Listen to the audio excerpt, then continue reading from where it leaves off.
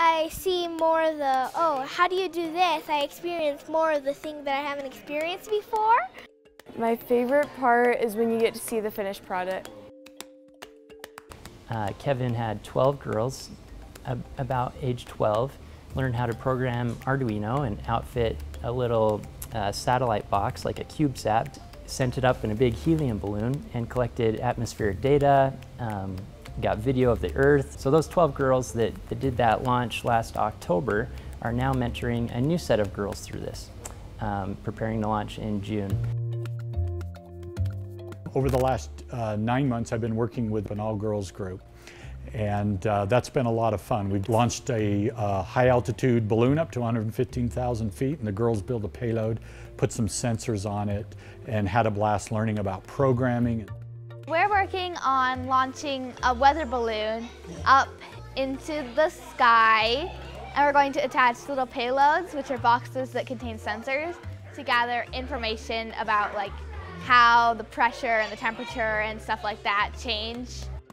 So this is our payload box, and right here we have a camera so that we could see when the balloon popped, and we could see the curve of Earth and pretty much the whole launch out of this.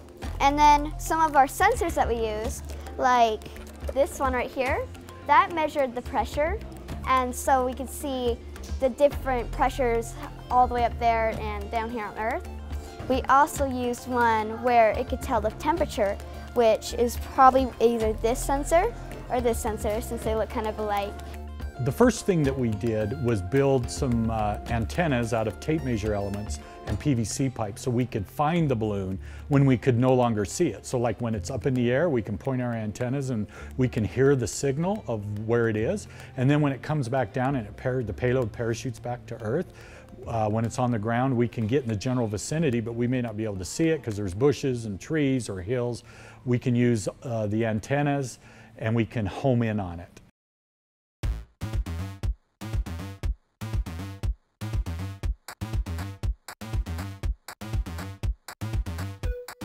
Those balloons are to check the air going, so how fast the air is. We want the very little air like it is right now. It's perfect, the air is cooperating. So this is the antenna. We hook it up to this box, which comes off, and we don't get to keep it. But it's basically the thing that turns this on by flicking that, and it sets the frequency on this. So we'll pick it up, and then we hook it up to the walkie-talkie, which is the one which tells us all the noise, the annoying noise that we get from the box beacon. So these are the payload boxes, and they have all of our sensors and cameras in here that, like the GPS.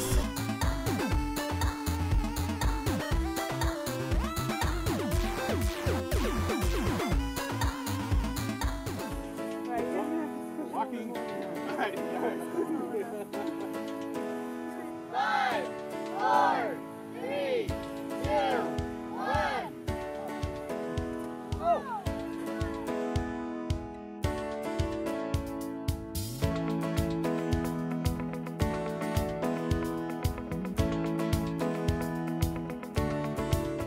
We had a really successful launch. The balloon went up and right the direction we had planned for it to go, and it landed in near Thatcher, Idaho, about 3 miles short of where we predicted, but that's not bad.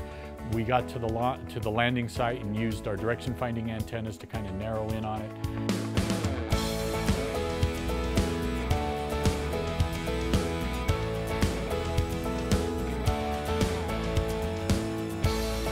Found it, and when we got to the payloads, we opened them up and we realized that there was a problem. A few things went wrong. So our camera, somehow it got knocked out of place, and also our sensors didn't work because they got knocked out of place, and so we only have pressure as our data. The improvements that we're going to make for the next launch is our parachute was all tangled up in the 2 packages, but we hit 95-mile-an-hour winds up there in the jet stream. So those boxes got tossed around. Is there something we can do about it? We don't know, but we're going to look into that. And then the other thing is securing the memory card, the SD card in the package, building something to protect that so it doesn't come out, and also looking at our payloads again. we're gonna go back and fly again. That's what we do. When stuff doesn't work, you regroup, you plan, you figure out what went wrong the best you can, you try to fix it, and you try again.